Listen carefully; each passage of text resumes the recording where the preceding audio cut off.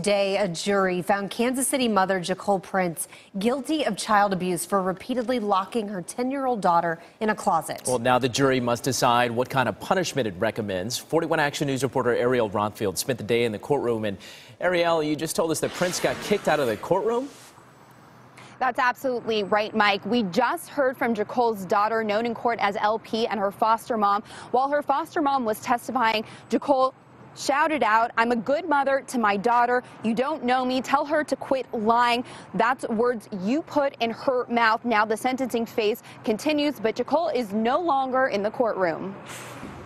Staring blankly ahead with tears in her eyes, Jacole Prince sat motionless with her defense team as she learned her fate.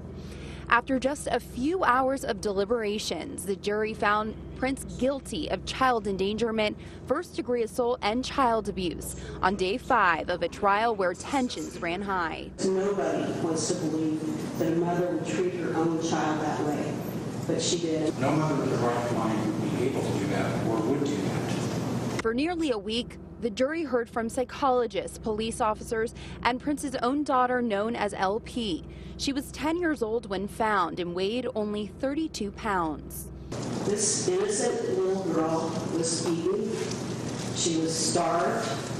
She was locked in this maggot-infested, urine-filled, feces-filled closet for days on end. Prince's defense argued her rationale for locking up her daughter and starving her was delusional. The mother was and had been mentally ill.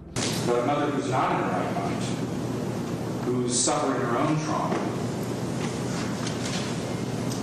who's been suffering from a mental disease all her life, has a different view of reality. An explanation the jury did not buy.